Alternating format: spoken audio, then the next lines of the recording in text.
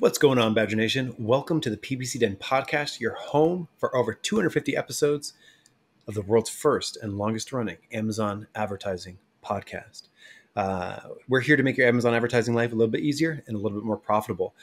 With so many episodes, you can imagine you can get lost easily. What we've done for you, we have a link in the description of many of our episodes categorized and ranked for you. So if you're looking for our SEO episodes or your conversion rate episodes or our product page optimization episodes or bid optimization episodes, you can find all of them easily.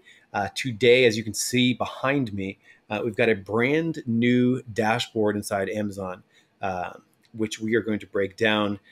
Good friend Mansour from Incrementum Digital is back on the show. It's always so great catching up with him, digging into some new features of Amazon. And let's jump in and talk about what this new customer loyalty dashboard is and how it can help improve your Amazon sales. Let's jump in. I've launched campaigns and picked keywords.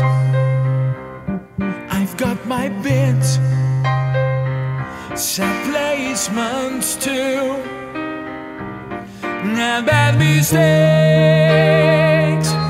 I've made a few. I've had my share of wrong keywords, but I've got through. We are the PPC Den, my friends, and we'll keep up the rising to the end. You two are the PPC Den. We talk about Amazon. No time for mannequins, 'cause we fix the gambit of the world.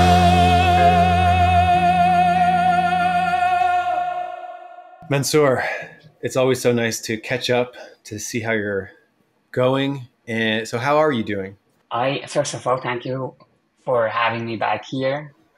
I'm doing great. I'm doing pretty good. Busy days. What's good? What's good? Well, I have been training for a year now. By Really? training I mean I have a trainer. So kind of it was the anniversary of working with my trainer. That's a big I deal, used to do sticking it- with it for a Yeah. year. Exactly. I used to do it twice a week. Afternoon. We moved it this week to early morning, 7 to 8 a.m. So I'm pretty feeling good about that. So that is good. Wow. Yeah. That's great. A lot of people start trainers and then just immediately stop after like 60 days of like, I've had enough. Now for me that's Yeah. good. Yeah, I have done it in the past, but not anymore. How about you? What is good with you? I've also recently started getting back in shape. Oh, nice. Finally started running again. I gained a lot of weight when I had a baby. So I gained a lot of dad weight. Just like a lot of mindless snacking, and I'm finally getting that under control. So that's good. Nice. What's the longest you have run? I don't know, 25 miles or so. Yeah. Oh, that's good. That's Yeah. good. Yeah, I was I training did for half marathon actually last year, Yeah. July. Wow. I know I was done with the half marathon. I'm looking people who are running for the full marathon. I'm like, how you guys are doing it? I'm dead. I can't walk anymore. Yeah. We should Yeah, we should try to do our first marathon together somewhere. We should. Yeah. Yeah, I would love it. Let's And do it. record a podcast while doing it. While you're running, huh? Yes. So Mansour, I'm excited today. It's an interesting kind of episode, but it's something that's pretty useful. I think if someone's out there listening to the show, they want to stay on the pulse of a lot of advancements inside Amazon advertising, and we're going to deliver that today. So today we're doing customer loyalty data first reaction. So this is brand new. In fact, I only found this in about, 1 out of 5 accounts have access to this new data, customer loyalty data. So what we're going to do, we're going to look at it, describe what's in it, break it down, and talk about how this can inform and react to different activities to basically boost sales. So yeah, so I'm super stoked in general that Amazon is releasing more and more things, more and more data points for us. You know, a lot of times it's like, launch this campaign, it'll help with X reason. And now we actually have data to track that reason. So things like repeat purchases or winning back at-risk customers, like it's giving us some more data into that. So yeah, so let's jump in really quick. So this is a brand analytics report, and let's just kick right into it. The first thing that we see is what basically, I have it pulled up on screen. First of all, Amazon actually announced this, I think 2-3 weeks ago in Amazon Accelerate.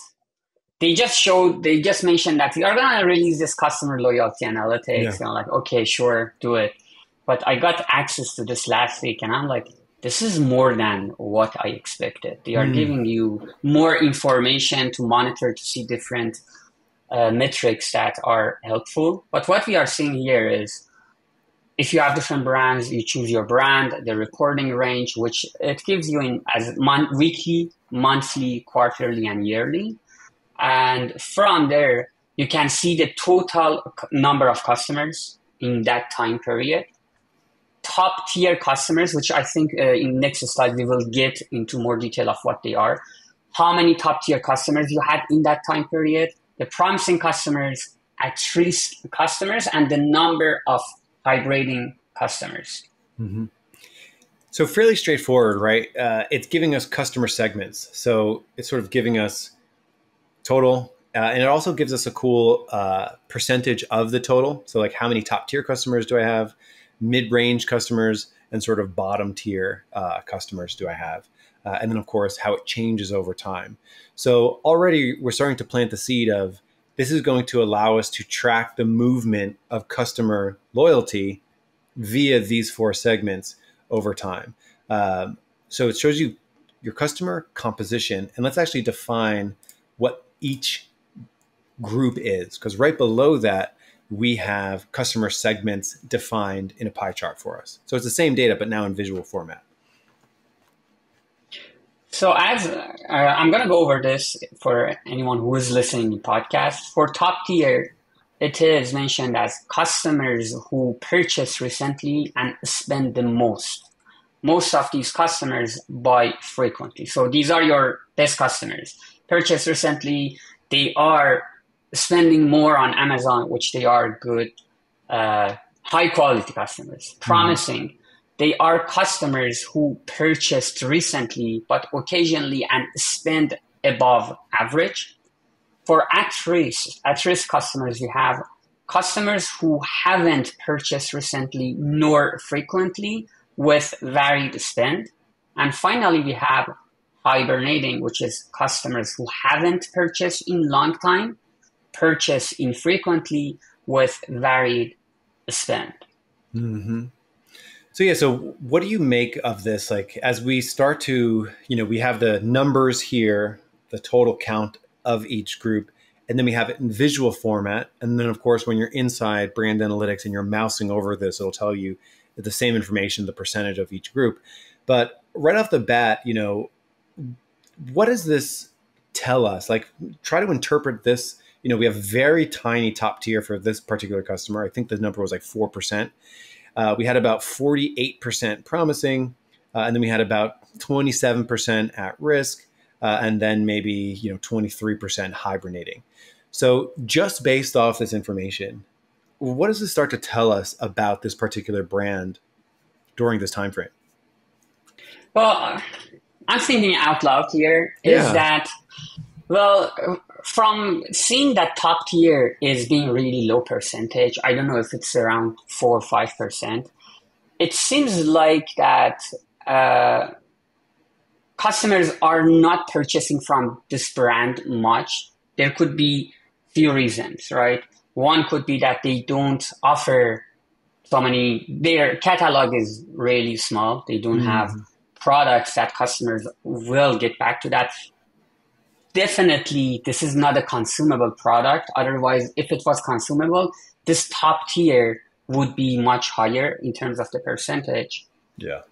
And based on top tier that Amazon says most of these customers buy frequently, it means they are valuable customers. They are high-end customers, kind of, I would name them. Seems like they value what they purchase. And maybe your product is not as good as the market, as other products in the market. That is why you have a lower top tier. I don't know if this is a good kind of thought for that, but this is what just comes to my mind about this brand. Yeah, interesting thoughts. So yeah, I think there's a definite component of product market fit baked into all of these widgets that we'll be looking at of product market fit. Because on one hand, you know, if you have a deep catalog, if you have a lot of products that people would really enjoy and continue to come and buy back, you would assume there, if you had two brands, one with a really deep catalog, one with really complementary products, one with a brand that resonates with people, that wants them coming back again and again, versus one that's maybe more, you know, you don't even care who's selling it, you're just buying the thing and then forgetting about who you bought it from.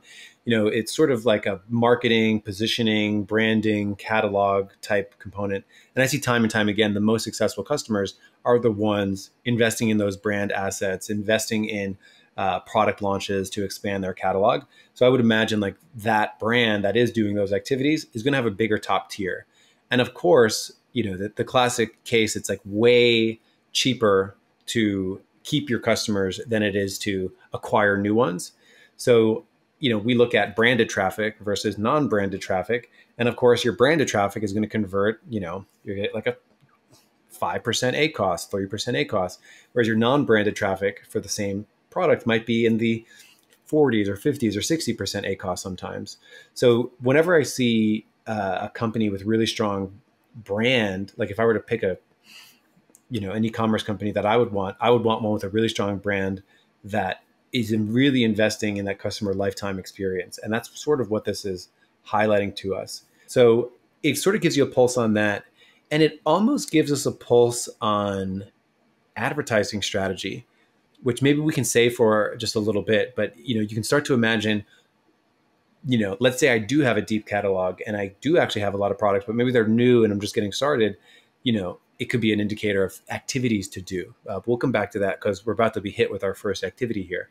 So let's break down this next section, new and potential customers, repeat customers. We have some data on each one with a big fat button in the middle.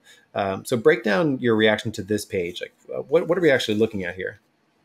So it gives the new customers the number of orders from new customers and the sales. Potential new customers. So the great thing that I see about the section for the new and potential customers is that right there you have a create promotion, right? Mm-hmm. It's giving you Amazon based on the data that they have. They say you have this potential for new customers that you are not taking advantage of. How you could do that? There's this button here. You can create promotion and it takes you to the branded tailored promotion. And in the section for the new customers, you could give a discount, any number that you want to kind of incentivize those new customers to purchase from you. So it is a good kind of overview for you understanding what you can gain from this promotion if you run it and what would be the potential sales. Yeah. So that's our first sort of action item from all of this data. We were saying before we hit the record button that a lot of this data seems to queue up brand tailored promotions where it's like, look at your segments. Why don't you serve this segment with the promotion? And what's cool about this is it's saying potential new customers in your face. For this particular brand, it said that during this time frame, we had 477 new customers who purchased 489 orders. I got 12,000 in sales, but then it immediately follows that up with there were 2,300 people, 2,300 people who were interested in products like yours, but they have not yet purchased, which they're telling you, hey, go after these people a little bit harder because look at that huge market that you can go after. You know, this is 5 times more than my existing customers that I got, my new customers in this range. So I could potentially increase my new customers with a brand tailored promotion. So when you press that button, if we jump over to those brand tailored promotions, they added some new ones even within the last week or so.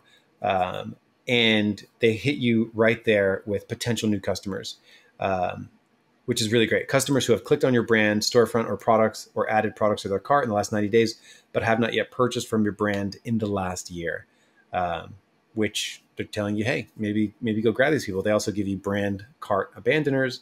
So they give you some tools to try to go after these people with a promotion.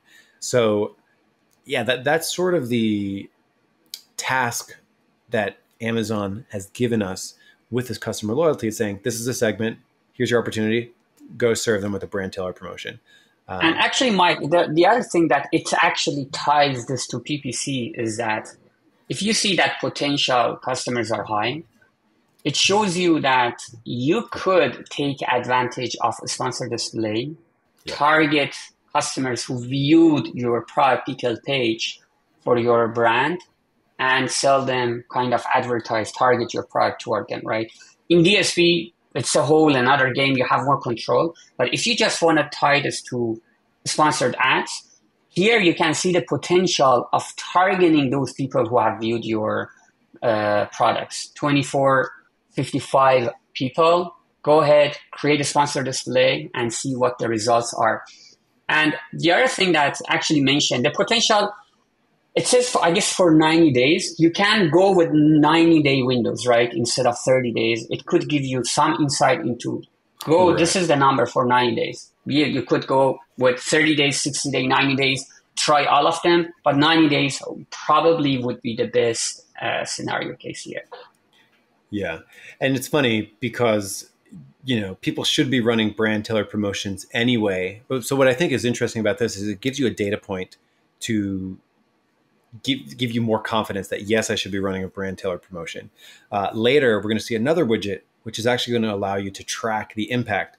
So the next thing you would do here is you would look at these buckets and you would say, okay, potential new customers, boom.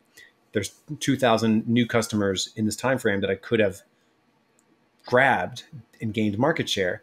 They also show like repeat customer stats as well, and which we can also run a brand tailored promotion for. And again, what's cool about this is in the next widget, we're actually able to track that. So let's say you wanted to create brand tailored promotions for repeat customers and set up some advertising campaigns like a sponsored display, going after repeat customers. Previously, that would have been difficult to track. You would have just looked at the spend and the ACOS for those campaign types. Now, Amazon gave us a little chart for it. So we've got total customers and repeat customers. So you can actually now track the impact of those win back strategies or customer acquisition strategies. So if you were doing a brand tailored promotion for new customers, boom, you can plot new customers and new customer sales and orders on a chart like this, which is I really like this, because to me, now we have data that tells you to run a brand tailored promotion. We have data that tells you to invest more in sponsored display, audience-based targeting. And they give you data that after you run it, you'll be able to refer to and measure the impact of that beyond just the ACOS of the campaign. Mike, if we go to previous section showing our repeat purchase order, something that actually we were discussing here, for repeat customer section, it shows you the number of customers, repeat purchase rate, average repeat purchase interval. So for this brand that we have here, it says repeat purchase rate is 4%, 4.11%. Kind of, I can tell it's not a consumable product because otherwise this number should have been high. Average repeat purchase interval is 4.02 days. We were talking with Mike about this. This number doesn't make sense. While you were talking, I was checking this. I think, are you looking at monthly now or weekly, the data that you have here? Is this monthly? This was a month. This was for the month of August. So now I understand why it is for this. The way it looks at it is that it says in that month, customers who purchased twice. It's looking at that month. It's not looking at past 12 months. When I was looking at yes, when I was looking at the description. So if you look at over a year, it's going to tell you over a year you had this many customers purchased more than once. That is Got it. why that 4 day makes sense, because it's saying that this month in August, for instance, 4% of your customers purchased again from August customers, right? Yeah. And they purchased 4 days after their first purchase in August. It's not comparing to last 12 months. It's just 12 months. comparing to Yeah. customers in that month. That's why this number is small. Now, if you go look at yearly, all of a sudden you might see for this brand, probably it's going to go to, I'm guessing, to maybe 100 days, something like that. Yeah. I can pull it up here. Yeah. I can change While the you are report pulling it up, range. I'm looking at this consumer product for the year, over a year. Their average purchase rate interval is 38 days. Makes Yeah. sense now. This changes from 4 days to 20 days. 20 days. Yeah. So that makes sense. So yeah, when I first saw this too, I was like, wait, you're telling me that of all the repeat customers, like I was thinking people that purchased in January, now it's August, but because that would be a huge date range. But you're saying this report is telling you for the date range that you selected, if somebody purchases in that time frame and then also repurchases in that same time frame. So yeah, this makes sense. This particular brand only had 21 repeat customers. They purchased 50 things, which, by the way, that's a good ratio. Like they're purchasing more than 2 things. Again, And the other reason it makes sense, I think you said it's a toy product, right? mm-hmm. That it's toy. So the customers purchase a toy and like kind of interacted with this brand. They want another toy. After very short period of time, they go to the same brand and they purchase another toy, or maybe the same thing. Mm-hmm. Yeah. So again, it allows you to get a little bit more data points to invest in your advertising for this group, to invest in a brand tailored promotion for this group. So anything else we wanted to say about the trends of this data? We have the chart of what it looks like, and then we have some of the metrics that you can select here. So you can compare any of these, any one of these versus any other one of these. I think an interesting combo is going to be total customers versus new customers. So total customers versus repeat customers. So you can track that. Yes, if you have a consumable products, that's a really valuable data.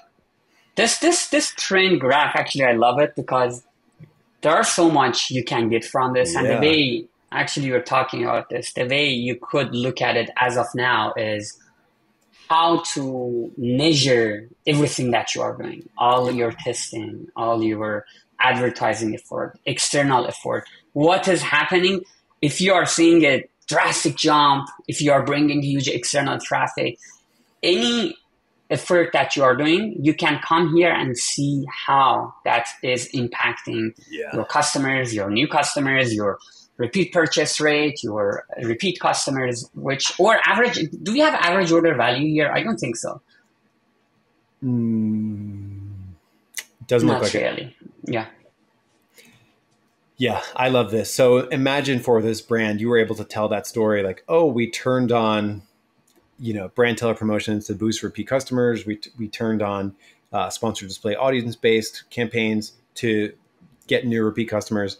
And ideally, we watch that number go up. So that would be really exciting to now track. That's a great use case. Yeah. That's a great use case. Right away, you do that because these are the customers who has purchased from you before. You have to right away see that purchase rate, even in weekly, right? You see that repeat purchase rate is going up. Yeah, because you can break this down weekly. So I love this for that purpose. So now I'm thinking, we've added another task to the Amazon marketer or the Amazon seller or the brand manager task list for the end of the month or even the end of the week. You want to assess previous week of their new campaigns and your brand tailored promotions. Like this can give you some insight. So I really like the graph. And imagine if they give us the option of per ASIN. That's now is going to be a game changer to look at it per ASIN and what's going on. Yeah. So we do not have it, of course, per ASIN just yet. So yeah, so that was the first tab, the brand view. Similar to search query performance, where they first released it for brands and then later they gave us ASIN view.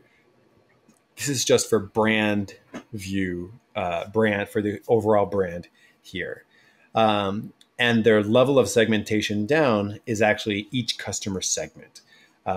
So again, there are 4 customer segments here: top tier customers, promising customers, at risk, and hibernating customers. As I read these aloud, I don't love the names for them because I feel like if I look at the definitions of them, top tier makes sense. These are your top tier customers who buy the most frequently and spend the most. Hibernating is a nice way to say like potentially lost customer. Like these people haven't purchased in a long time. They rarely buy from you. And they say varied spend, which really means low, probably. Maybe low or high. It's not like really clear. It's varied. I just saw a meme that was like, how real estate agents describe things. It's like fixer upper means should be demolished. So like the word hibernating. Actually, on the side note, there is this real estate. I was seeing the reels that 2 in order, the same person. This is the best market for buyers. Everything is great. Next reels, this is the best market for sellers. I'm like, how both of them could be true at the same time? Yeah, man, it's true. As another quick tangent, I saw a same video. It was like, when you play with your kids, that's like the language of love for them. So like when your kids ask you to play with them, they're really asking you like, do you love me? And then literally the next video was like, if you're only playing with your kids and you're not letting them play with themselves, you're like ruining them for life. I'm just like, what? Yeah. I think it's so funny. Okay, so top tier customers, promising customers, at risk, hibernating. So yeah, promising, I almost view promising as like mid-range customers, at risk customers of like they might not be coming back, and hibernating, they haven't come back for quite some time. So segment here, we can now begin to break things down. So you pick a segment and it gives you some more information about that segment. Again, queuing us up for a promotion. So here I selected the segment promising customers. It just tells you how many of them and gives you a button to create the promotion. Takes you to brand tailored promotions. Fairly straightforward. This was pretty interesting. Predictive customer lifetime value. So as we look at this one, you pick a segment. And there are 3 options, right? In the screenshot, we are not showing that. You are seeing on the top right corner, you can see it is maintaining. But we have 3 options to choose from that list. One is growing, second one is maintaining, and third one is declining. So what it gives you is that for growing in this segment, the growing customers for that segment, what is their predicted next year sales, right? It shows you what was it last year, what it is going to be next year based on machine learning from Amazon. It gives you that idea. Same for maintaining and declining. So you have an idea of what that customer lifetime value is. But how do you think, Mike, we can use this? There's a real need for Amazon brands to try to do some prediction. Like, wouldn't it be nice if you could go into Amazon and you could select next month? So we're in October. Imagine selecting November and it scanning through your account last year, lifetime value, what the market is doing, and actually be able to try to predict what areas are going to be hotter and colder for you, and potentially predict like, hey, your conversion rate has fallen compared to your competitors. So like we're predicting fewer sales for you. So like go do these things. That would be insane, right? Like that would be amazing. And this is like not that obviously, but it's one sort of step in that right direction. So it's sort of telling you that. So I'm scanning through an account right now.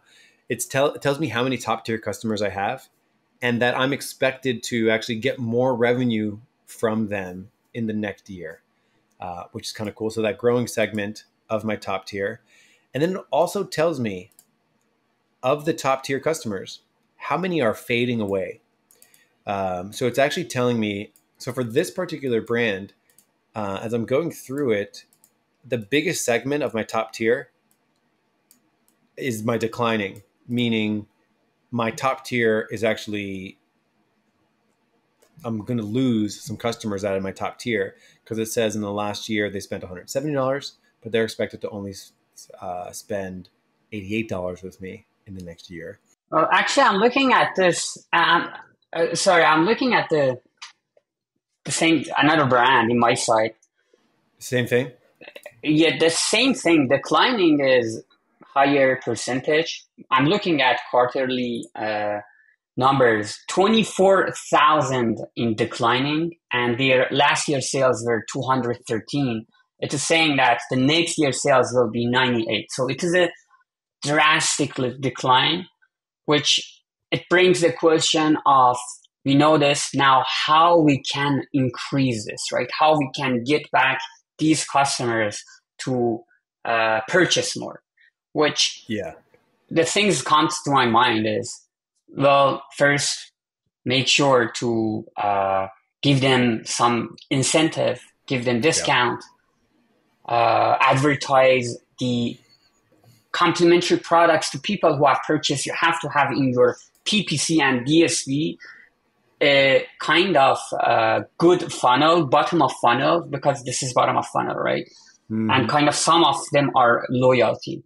How to make sure you are increasing the average order value for these customers, which complementary product, plus giving them the coupon codes and using, again, that brand tailored promotion to target this segment specifically.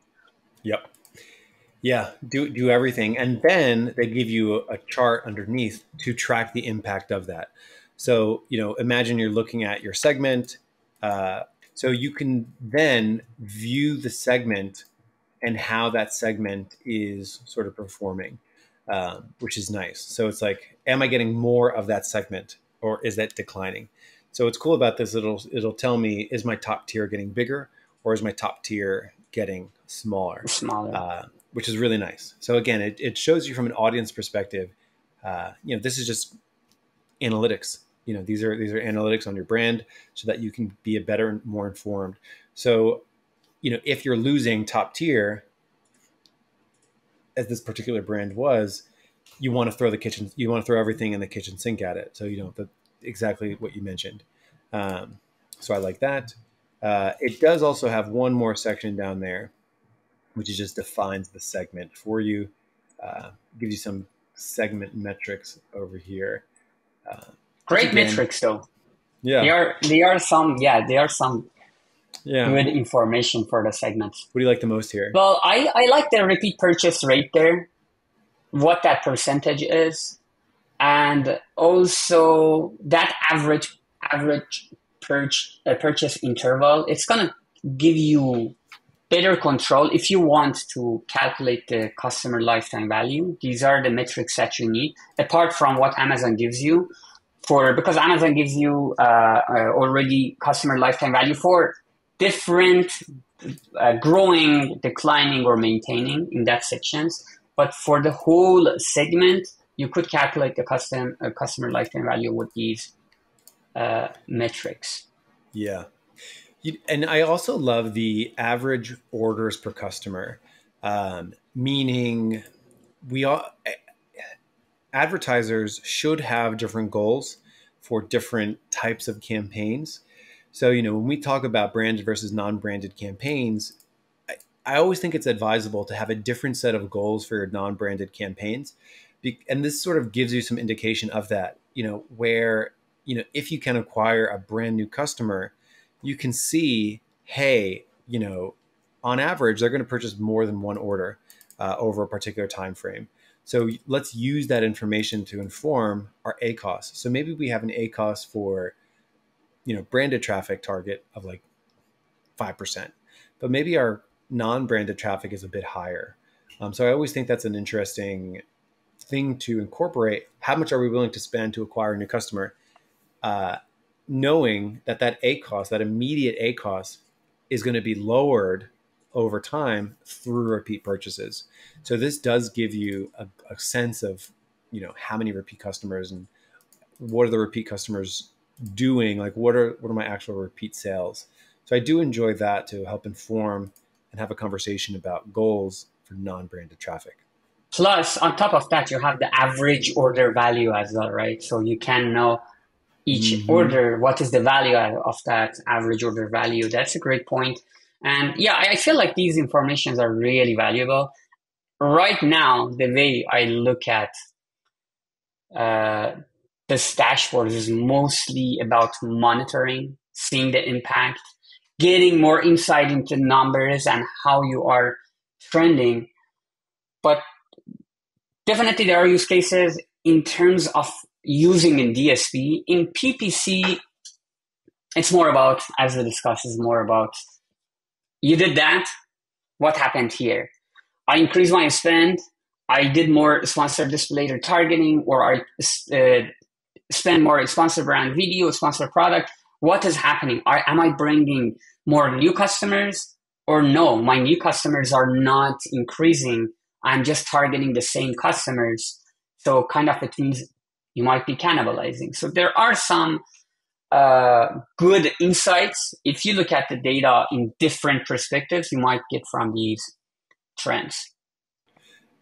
There's a part of me that feels like if people are advertising on Amazon and they're only in the default ad console, the sponsored ads console, and they never venture out to these other areas, I think that they will eventually be outpaced by those that do, meaning going into brand analytics and looking at some of this data and getting a sense of what is my repeat purchase rate? So truly, what is my lifetime value of a customer? So actually, I've been targeting a 30% ACOS on my ads. I can actually go up to a 35% and actually be in a growth phase and actually not hurt my profitability. So I think those kinds of advertisers, I think there's one universal law in like paid media, which is the company who can spend the most profitably is going to win. So being able to sort of see this data and inform like, I can actually move up from 30 to 35% and actually not lose any, not like still hit my profit targets, I think is a really interesting component. So it's just another reason to sort of don't be afraid of venturing outside of the sponsored ads console and exploring some of these. And at the very least, once a month, twice a month, look at it as a data point. How are my repeat purchase campaigns doing? How are my brand tailored promotions impacting my overall brand? That's a great point. Actually, from our experience, the brands that we see have highest growth are the brands that they are looking long term, right? What you mentioned. It is not like I want to achieve this ACOS no matter what, you have to achieve this. What they are asking is that I want to grow. How we can grow? Tell me what should I do to grow? So it means we might aim for higher ACOS, higher than your target ACOS, in order to bring that long-term results, right? To bring more customers, to bring more incremental sales. It's like a flywheel, and on Amazon, you guys know, more PPC sales, better organic rank, increase, right? Increasing your more organic sales. So to your point, if you are only in Amazon advertising dashboard, you're going to be behind and you will keep losing market share because other brands doing a better job of looking long term and strategizing for that, not only for just short term ROI. Well said. Let's finish there. Mansour, where can people find you on the internet? LinkedIn is the best place to find me. I post content there and I'm hanging out there most of the time. Yes. Well, you heard it there. Mansour, thank you so much for coming back on the show. It genuinely is always a pleasure. to catch up with you and have you on the show. Same here. Thank you so much for having me back. Yeah. Have a good one. You too.